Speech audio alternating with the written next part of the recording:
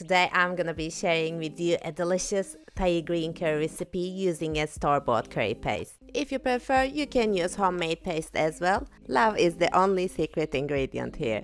I'm so happy that I achieved the same taste of the curry that we have in our favorite restaurant and very excited to share it with you today. Let's get started. I'm gonna start by melting a tablespoon of coconut oil. I use this curry paste which I really like, but you can use any paste you prefer. I'll cook this for about 2 to 3 minutes. Originally, green curry color comes from green cayenne pepper.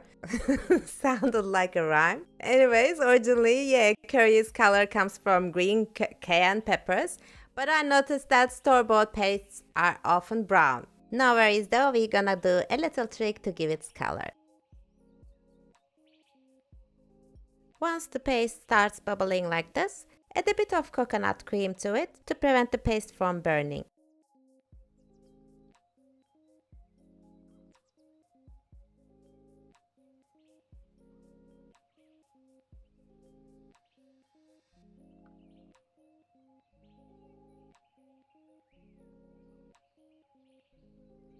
Now I'm gonna add a package of puffed tofu.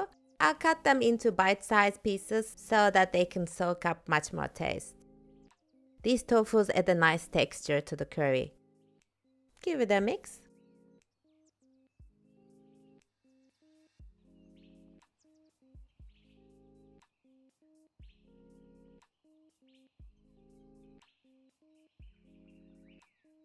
Then add 1½ cups of chicken style stock.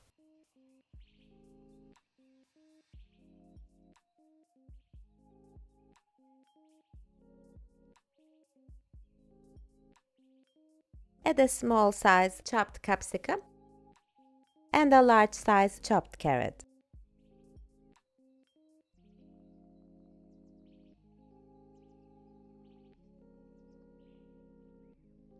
Close the lid and cook this on low heat until the carrots are softened. In the meantime, let's do our magic that will give a green color to the curry. For that, we blend ½ a cup of basil leaves with some coconut cream that is just enough to blend it. You can also blend this with a food processor, chopper or a hand blender, either one will work.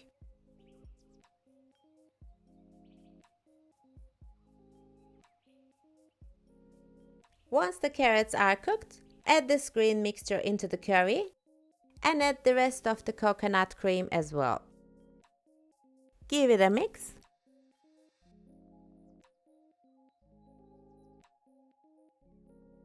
Voila! Can you see the difference? There we have our green color curry now. Now I'll add a can of sliced bamboo shoots that I washed.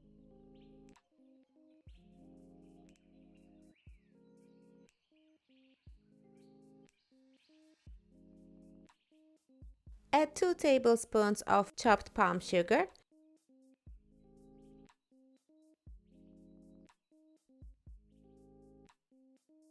And 3 tablespoons of vegan fish sauce.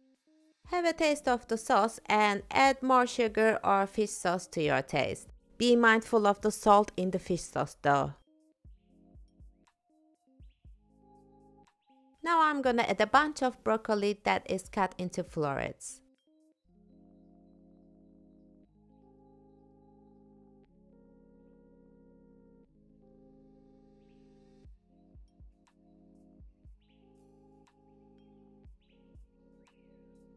Now we'll add kaffir limes in it, but before that, we need to remove the thick center vein from the leaves.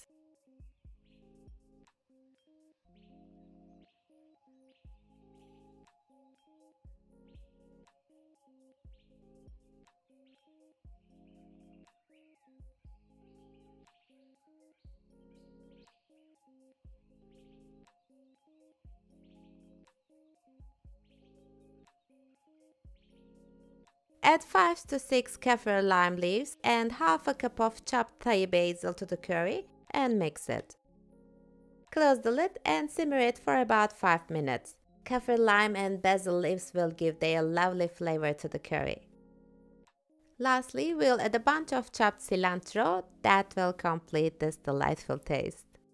Give it a mix and turn off the heat. You can serve it with rice, noodles, or on its own. I hope you'll enjoy it. See you in the next recipe. Cheers!